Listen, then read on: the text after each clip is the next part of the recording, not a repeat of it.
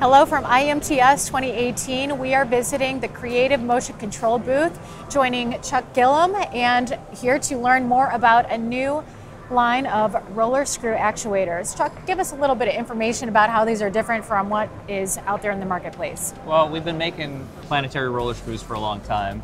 I think probably the key thing that's different about us is our bearing. We've patented a bearing that is essentially a zero lead roller screw, and it gives us the compactness and the force of a roller screw in a bearing. So for instance, this bearing in a angular contact bearing set would be this size. So you can see how much space we can save with this technology in our roller screw.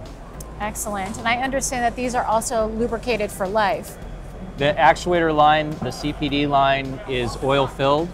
So lubrication is a critical issue in roller screws. They go really fast and really high loads, so heat is an issue. And so when we created our actuator line, we made sure to deal with that lubrication issue the best way we could, and that is to oil lubricate, and we've completely filled them with oil so they can be oriented in any direction, so you never have to touch them. There's no maintenance on them. What are some target applications for these roller screw actuators?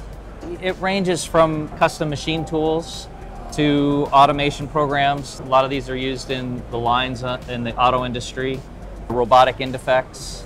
So anywhere there's high force in a small package or really repetitive operations that need to last a long time. For instance, compared to a ball screw actuator, we've got 2 to 3, 4 times the load capacity, which gives us 8 or 10 times the life in that same package.